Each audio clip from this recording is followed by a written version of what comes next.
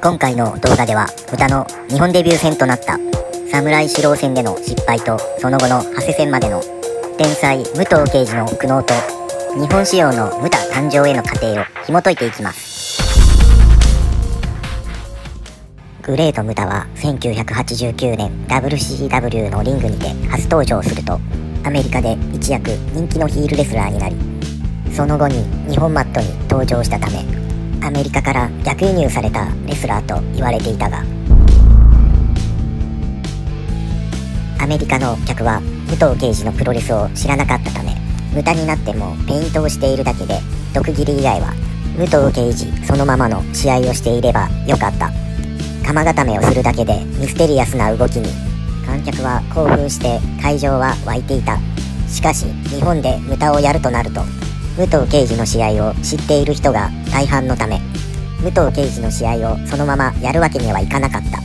実際に1990年9月に行われた日本でのデビュー戦となった侍四郎戦で、武藤は試合中普段やっている武藤対越中の試合と変わりがなく、このままではやばいのではないのか、日本でムタをやる以上これではダメだなと実感した。しかし次の試合は1週間後に決まっていた。このままではムタは終わってしまう。次戦の対長谷戦へ向けて武藤は悩んでいた。武藤敬司とは真逆の極悪非道ヒールスタイルだった。当時の新日本プロレスにはかつてのタイガー・ジェット・シンのような極悪ヒールの存在がいなかったため、非常にタイミングも良かった。もし極悪ヒール路線のムタで失敗したら、その後の武藤敬司にも影響が出る可能性がある。試合はムタが客が引くほどに長谷を血だるまにして、